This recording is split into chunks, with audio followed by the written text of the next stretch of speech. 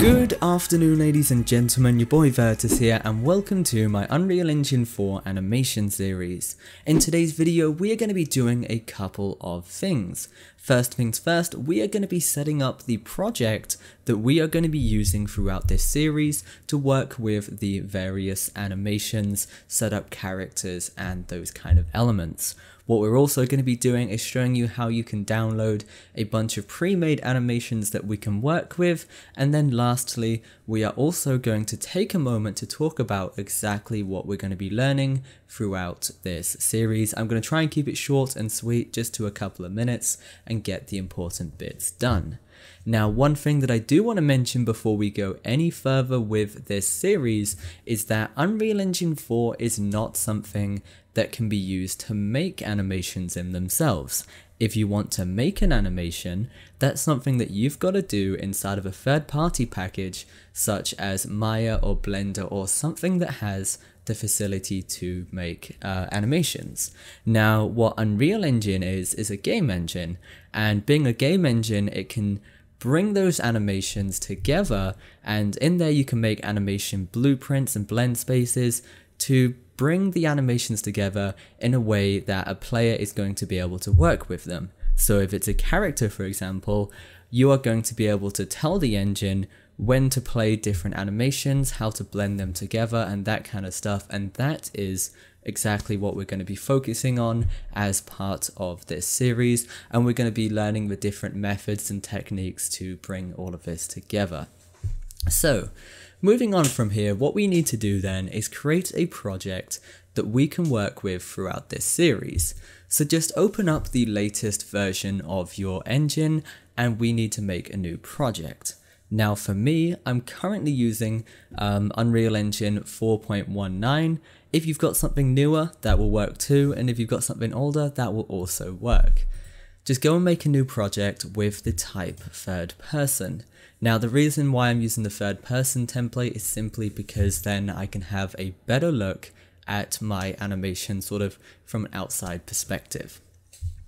Now with the sort of target platform, the quality and so on, just leave it to desktop and mobile at maximum quality and with starter content, and just give it the name anything you want. For me, I'm going to give this the name animation series and then just press create project. Now when it comes to Unreal Engine, you don't really get many pre-made animations in there, and that's where the animation starter pack is going to come in. Now the animation starter pack is essentially a bunch of extra animations that you can use with your default character. They are completely free and made by Epic Games, and you can simply download it in the Epic Games marketplace and just add it to your project, and these are going to be the animations that we are going to be showing you how to use throughout this series, so you will need to download this. If you want to get that, just go to the marketplace in your Epic Games launcher on the left hand side, and then from there just go to the top right hand corner and search content and simply type in animation starter pack. Give it a couple of seconds to load up, and it's this one here that you want, the animation starter pack by Epic Games.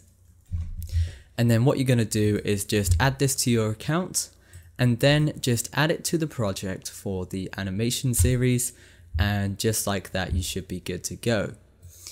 So once your project has actually loaded up, what you should have is, if you go ahead and show the sources panel in your content browser, this little icon in the bottom left here, you should have a folder for the animation starter pack, and from here you should have loads and loads of animations that you can use, such as crouching, some death animations, some stuff with some rifles and so on. But what we've done here is given ourselves a bunch of animations to work with, and what we're going to be doing over the rest of this series now then is sort of opening these up, bringing them together as part of blend spaces, animation blueprints and all of that good stuff, so you can form characters and all these other elements that you're going to need to animate. Anyway guys, I'm going to end off the video here. Make sure you do head to the next video where we talk about this animation interface a little bit more. But for now guys, once again, thanks for watching, stay awesome, keep creating, your boy Virtus, signing out. This video was made possible by my supporters on Patreon. If you want more videos like this, check out my Patreon page using the link in the description. To stay up to date on new releases, make sure you follow us on social media.